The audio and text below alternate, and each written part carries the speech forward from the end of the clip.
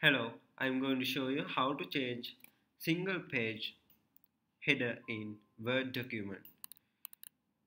First, I'm going to add few pages now. Insert blank page and blank page. Okay. Now, I'm going to insert a header. Insert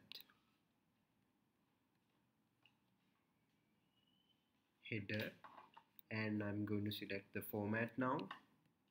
This one, and I'm going to type something here. Now we can see the title of header is same. Everything is hello.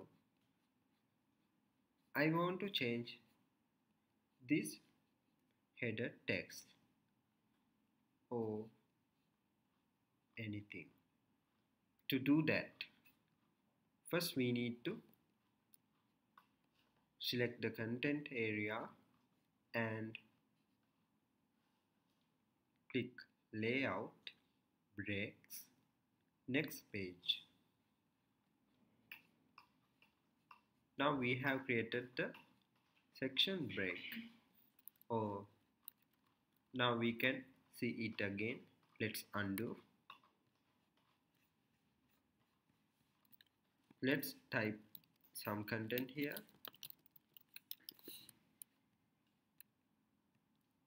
And here, layout, breaks, next page.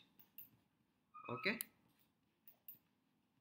Now we have to double click our header area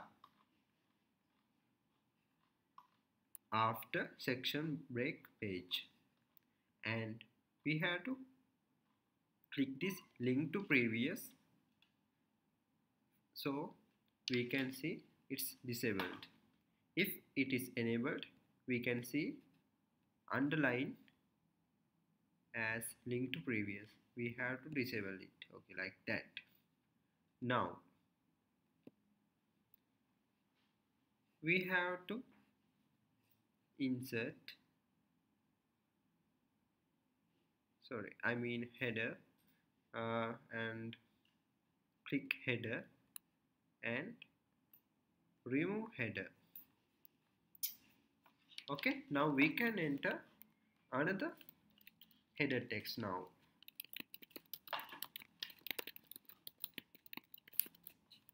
Like that. Okay, now we can see different header text from this page start, like this. Now to change single page header, we can select some header and click different first page and change text. Okay, like that, and we can enter some text to our other page, like that. Okay.